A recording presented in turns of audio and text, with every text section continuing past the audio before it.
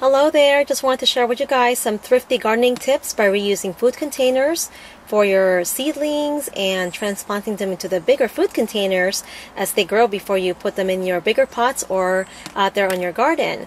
So I've been using some yogurt cups and egg cartons lined with foil and the lid on the bottom of it for drainage. And they are doing very well. These are green beans and peas. They've been there for about 10 days now. I gotta get them in the garden.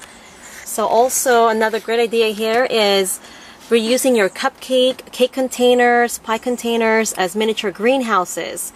So if you're at a party and you see a cupcake container, I would snag those and save them for your seedlings.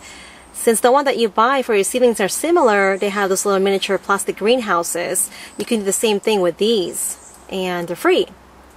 So as they grow, I transplant them into the bigger food containers such as milk cartons, ice cream container. Just wash them out thoroughly with soap and warm water.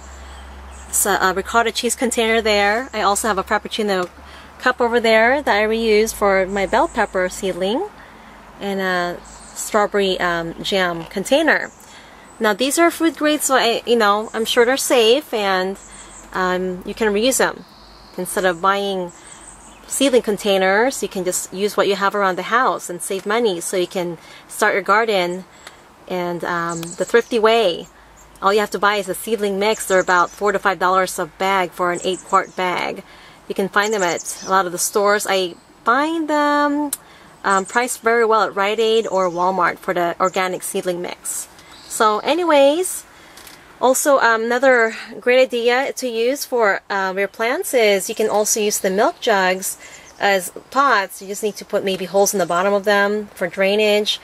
Now the ones that I use for my seedlings here, I don't put holes in the bottom. I just make sure I don't overwater. I can tell by the weight of each container if they have enough water in them. So anyways, I hope that you enjoy this video and that you'll use some of these tips so you can get your garden started the thrifty way and start planting. Thanks for watching.